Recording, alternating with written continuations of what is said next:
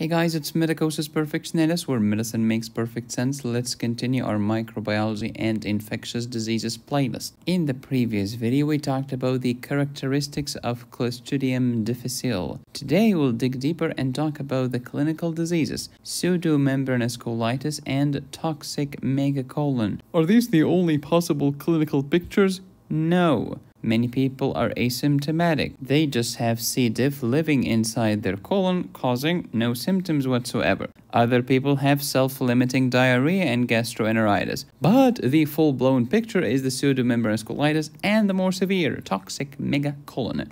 This can kill you. If you have watched my previous video titled Diphtheria in the Microbiology and Infectious Diseases playlist, you've learned about the pseudomembranous pharyngitis. It's a grayish, necrotic pseudomembrane that's firmly adherent to your tonsils, palate, uvula, and or nasopharynx. This grayish, necrotic pseudomembrane is very difficult to remove in the beginning. If you force it, bleeding will ensue. This is unique to diphtheria. Why is it a pseudomembrane? Why not a true membrane? Because a true membrane is your lipid bilayer cell membrane. This is some necrotic tissue, not a true membrane. That's why we call it pseudomembrane in your pharynx, so pseudomembranous pharyngitis caused by Corynebacterium diphtheriae. And that's the difference between true membrane versus pseudomembrane. Pause and review. If pseudomembranous pharyngitis is caused by Corynebacterium diphtheria, who do you think causes pseudomembranous colitis, i.e., a grayish, necrotic pseudomembrane in your colon? The answer is Clostrdium difficile, which is today's topic. So, in a nutshell, pseudomembranous pharyngitis is caused by Corynebacterium diphtheria, which is a gram-positive rod. Is it spore-forming? No. Is it motile? No. Versus pseudomembranous colitis, which is caused by Clostridium difficile, another gram-positive rod. Is it spore-forming? Yeah. Is it motile? Yeah. For maximum understanding and retention, please watch the videos in this microbiology and infectious diseases playlist in order. Clostridium difficile is a gram-positive bacillus. Spore-forming? Yeah. Aerobic? No. Motile? Yeah. It produces two famous nasty toxins. Toxin A is enterotoxin. Toxin B is cytotoxin. Toxin A damages the brush border of your intestine. Toxin B damages the cytoskeleton of your intestine. What do Clostridia have in common? These four classic archaic characteristics, but this definition is lacking. Why are Clostridia such a big deal? Because they are everywhere, because they can make spores, they produce toxins, and they can grow even when there is no oxygen. Please pause and review. Clostridium difficile. Let's review what we have talked about before. Everywhere around you, colonizes your gut, two famous toxins. Toxin A is enterotoxin, but toxin B is cytotoxin. Toxin A damages the brush border, but toxin B damages the cytoskeleton. The second letter of the alphabet, B, with cytotoxin, number 2. Just a mnemonic to remember it. Hey, Toxin A, tell me about yourself. I am toxic to the enterocytes, or the cells that line your intestine. I recruit neutrophils by chemotaxis, and these neutrophils will then infiltrate your intestine, releasing cytokines in your intestine, causing damage.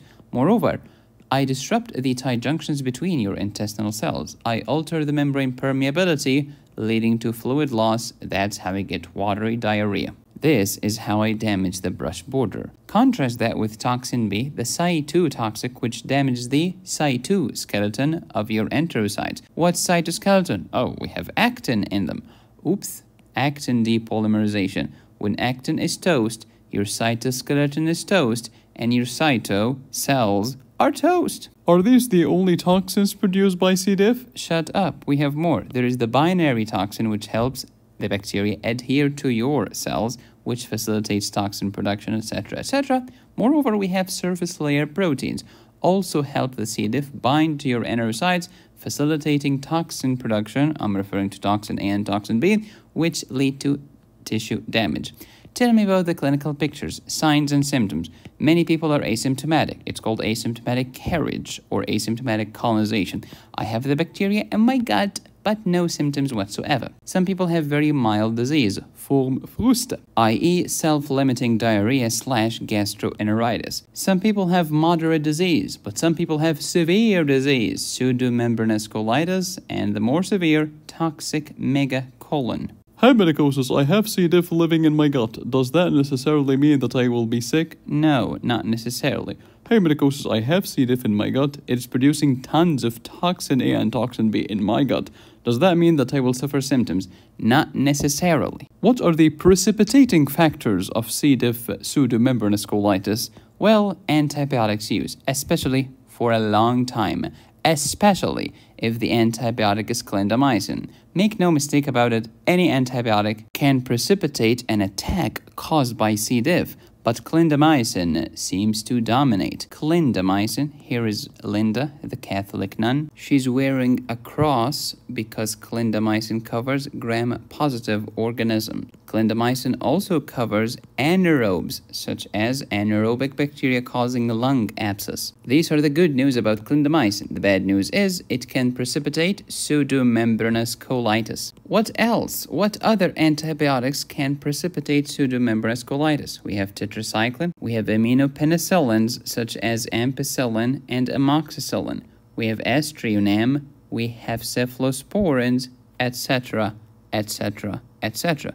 Any antibiotic can do it. Why is that, medicosis? Because antibiotics will alter the normal intestinal flora. Antibiotics kill bio. They kill living organisms, such as the bacteria living in your gut. After 5 to 10 days, you can get overgrowth of endogenous C. diff that was already there. The antibiotics killed other organisms, leaving the field empty to be dominated by C. diff. Or these antibiotics might weaken your immunity a little, making you vulnerable to acquire exogenous C. diff. Whether it's this mechanism or this mechanism, either way, you're toast. So antibiotics can lead to pseudomembranous colitis. How can we treat this condition? Guess what? Other antibiotics. As Dr. Thomas Sowell said, there are no solutions in life, only trade-offs. Hey medicosis, are antibiotics good or bad? No solutions, only trade-offs. Good or bad for whom? Under what circumstances? At what price? As Dr. Jordan Peterson might say, well, it's complicated, you know. How can we treat C. diff colitis? You have 3 modes of transportation. You can take the metro, you can take the van, or the FedEx truck. Metro, metronidazole. The van, vancomycin. The FedEx truck, fidaxomicin. Pseudomembranous enterocolitis, or simply pseudomembranous colitis. Pseudomembrane in my colon with inflammation. Why enterocolitis? Because it can affect the small intestine and or the large intestine. The patient has medical history of long-term use of any antibiotic, especially clindamycin or tetracycline or any other antibiotic. This Clostrdium difficile bacterium is a gram-positive bacillus, anaerobe, and secretes 2 famous toxins. Toxin A is enterotoxin, Toxin B is cytotoxin. Toxin A damages your brush border, Toxin B damages your cytoskeleton. On physical exam or signs and symptoms, abdominal pain that is crampy, diarrhea that is watery and profuse, the temperature is elevated, white blood cells are also high, whitish, grayish, pseudomembrane on biopsy. Complications, toxic megacolon that can kill you. The patient is in the ICU with fever, high leukocytosis, low blood pressure, abdominal pain, and altered mental status. Now it's getting serious. The patient appears, quote, toxic, unquote. That's why we call it toxic megacolon. A good clinician is the one who can recognize the toxic facies, commonly seen in patients with toxemia, toxic megacolon, and organ damage like kidney failure, liver failure, etc., etc., etc.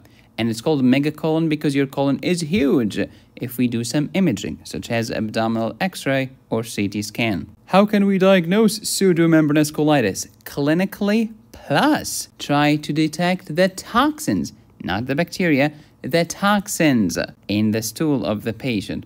What kind of toxins are you referring to? Toxin A is enterotoxin, toxin B is cytotoxin. How can I detect the toxin in the stool? That will be the topic of the next video. How can we manage pseudomembranous colitis? 3 modes of transportation: the metro, the van, and the FedEx truck. When it's mild, you can just give one. When it's fulminant, we give a combo. Still not working? Give me that poop shake, fecal microbiota transplant. We're trying to give our patient some poop from another patient. Why are you giving them other poop? Because the other poop has normal gut flora, which will overwhelm and crowd out the nasty Clostrdium difficile. Drink that poop shake, sir. There are no limits to human ingenuity. I tried all of this. Nothing seems to be working. The patient is severely sick in the ICU, not responding to any treatment, very high leukocytosis, greater than 50,000 white blood cells per microliter, and the lactate is also high in the serum. What the flip am I supposed to do? Surgery. Emergency colectomy. Remove that colon, because it's not working. It's no good. But hey, medicosis, it's not good to take the patient's colon. You know what else is not good? Leaving the patient to die from toxic megacolon. There are no solutions in life, only trade-offs. Life doesn't come with a guarantee that there are always answers at the end of the book, as the famous Dr. Thomas Sowell said. Let's review Clostridium difficile from Picmonic. Clostridium, here's the classroom. Difficile, here are some differential equations. It's a gram-positive, here is my angel. It's a bacillus. Here is the rod. Anaerobe. Here is the ant in a robe. Caused by clindamycin and ampicillin. Clindamycin, cleaning mice. Ampicillin, amplifier, pencil. Clostridium difficile produces 2 famous toxins. Toxin A is enterotoxin. Here is toxin A, apple. Enterotoxin that damages your brush border of your intestine. And toxin B, which is Cy2, side toe, toxin, which damages actin and destroys the cytoskeleton of your gut. This can lead to diarrhea, of course. Here are some toilets. Pseudomembranous colitis. Here is the SOMO, man, bra. Pseudomembranous with a colon, colitis, as well as toxic megacolon. Here is the toxin glow on a colon that is very big. How can I diagnose it? Detect the antigens in the stool. How can I treat it? The modes of transportation.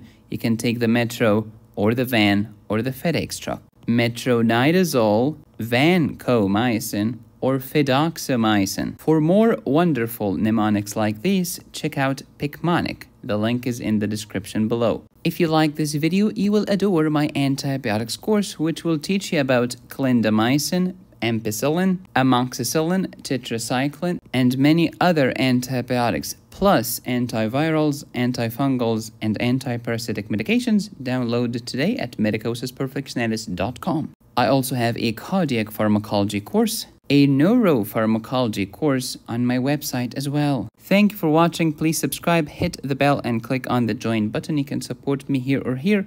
Go to my website to download my courses. Be safe, stay happy, study hard. This is Medicosis Perfectionalis, where medicine makes perfect sense.